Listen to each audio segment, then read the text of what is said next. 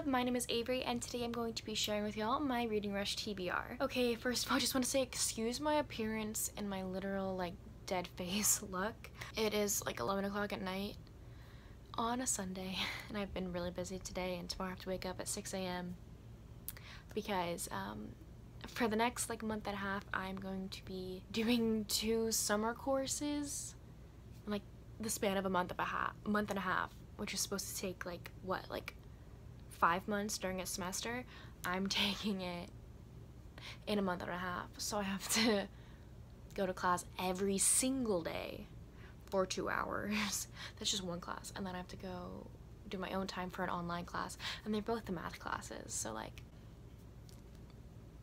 I love that for myself. The reason why I'm doing these classes is because I really want to get into a school that I think will be a really good fit for me in the spring, and they will only accept me if I take these 2 courses, and I have to take them during the summer to be able to be accepted into the spring. And y'all know I've had a really hard time with college and finding a place for me, and praying, crossing my fingers that this works out. But I'm gonna have to get up at 6 a.m. every day, go to class for 2 hours Monday through Thursday, and then right after class I go to work and take care of 2 5-year-old kids for a living for 5 hours, 6 hours a day, and then come home, go to the gym, and do homework, basically teach myself lessons for this online course. Anyway, I'm babbling. Let's just get on to this video. So as I was saying, I'm going to be talking about my reading rush TBR. If you don't know what the reading rush is, it used to be called the Booktubeathon. I believe Ariel Bassett, who's the host, changed it because she wanted it to like include everybody, not just people on BookTube, but the whole book internet community, you know what I mean? And it's taking place from July 22nd to the 28th, which is right in the middle of my course load. I don't know how much I'm going to get done reading during this week, but I'm gonna try. I'm gonna have a TBR. I'm gonna try as hard as I can, but also do well in my class. So there are 7 prompts. I want to try and get to 7 books so I can complete that challenge on the reading rush website or whatever. If you have an account, mine's linked down below. Be my friend, please. Anyways, let's get started. Prompt number 1 is read a book with purple on the cover. For this one, I'm going with Because You Love to Hate Me by an anthology of authors. I thought it would be really fun to read a story a day during this readathon, or I don't know if there's probably more than 7 stories, so maybe a couple stories a day, but I think that'd be really good idea. And it's purple on the there's purple on the cover. If you didn't know, this is like an anthology full of like really popular authors who have collaborated with booktubers who have given them prompts, I believe, on villains, and they write stories about villains, so really exciting. Really want to read this. Prompt number 2 is to read a book in the same spot the entire time. Now this could work for a bunch of the books I have in my TBR. I'm going to be reading a story from Grimm's Fairy Tales. I will get to that later. It's the last prompt. I'll talk about that.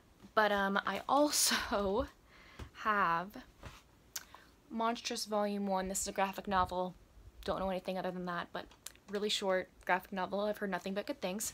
But then I also got from the library every single saga volume except for 3. Somehow I forgot to add volume 3 in this list. But that's on hold for me in the library. I will pick it up in a couple days. But I could read all these saga books. What, there's 1, 2, 3, 4, 5, 6, 7. There's 7 here alone, you know? So I could just read these because I've already read the first book. So, oh, adding number 3, there'd be 8 books. So I'd be going above and beyond, really. I could read one of these in the same spot. Like, I think the possibilities are endless here, you know what I mean? I'd probably read it in my bed, because my ideal spot, sitting outside in my porch, is not probably gonna happen because it's in like the high 90s here in Houston. So I want nothing more than to read outside, but I can't sit out there for more than 5 minutes or I'll be sweating my butt off or the mosquitoes will be attacking me. So probably be reading it in my bed. Prompt number 3 is read a book you meant to read last year. Because You Love to Hate Me. This has been on my TBR since it came out, which was I believe like 2 years ago, maybe 2018, 2017. I don't know, it's been on my TBR for a while, so this fits that challenge. Prompt number 4 is read an author's first book. For this one, I have This Is Not a Love Scene by S.C. Miguel. This is a YA story about a girl who is in a wheelchair who has muscular dystrophy, and she is making a movie. She falls for like the really buff, hot star of the movie that she's making, the short film that she's making, but she thinks that he would never like her because she's a girl in a wheelchair, when in actuality he might start having feelings for her and something might be going on there. So this seems so cute, and it I think is just like 300 pages, so I think that's perfect in this situation for this readathon. I'm so excited to read it. It looks so good. Prompt number 5 is read a book with a non-human main character. That goes for monstrous. I can do that. I don't believe she's a human. I don't know. And then we could do any of the saga books, because that's like a sci-fi fantasy love story, 2 different species that are non-humans that fall in love. Prompt number 6 is read a book with 5 or more words in the title. Both these books could fill those prompts. We have Because You Love to Hate Me and This Is Not a Love Scene. These 2 can fit the bill for that one for sure. And to the last prompt, prompt number 7 is to read a book and watch the movie adaptation for it. Now originally, before I found out that I would have school during this time, I was gonna read To All the Boys I Loved Before, but that's not gonna happen because that's a big book compared to all the other books I have, and I have a lot of math to do in the next month and during that week, so I can't do that. So I decided to pick a really short story, and that is a story from Grimm's Complete Fairy Tales. I have yet to open this sucker up yet, and I believe I got it last Christmas, and it's just gorgeous, like so pretty.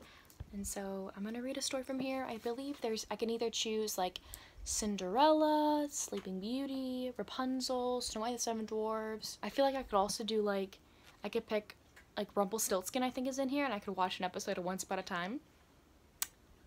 I could maybe do that. I don't know, we'll see. Yeah, the possibilities are endless for this book, and I believe each story is only like maybe 10 pages or less, so big plus for me there. So those are all of the 7 prompts. I am probably going to be changing up my TBR while the week goes along, because I like to read an ebook and listen to an audiobook during the week. I like to read 3 different things at once, and I don't know what audiobook I'm gonna pick. I don't know what audiobook will be in from the library by then. I don't know what ebook I want to pick up yet.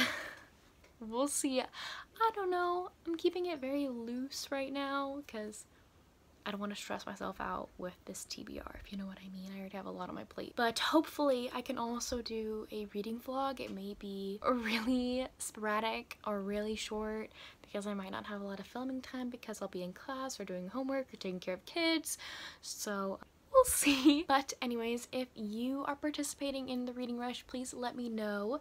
I would love to know. Like, tell me if you made a TBR too, because I want to go see them for sure. If you've read any of these books or if you plan to, please let me know down in the comments so I can start up a conversation with you about them. But anyways, thank y'all so much for watching, and I will see y'all soon with a new video. Bye!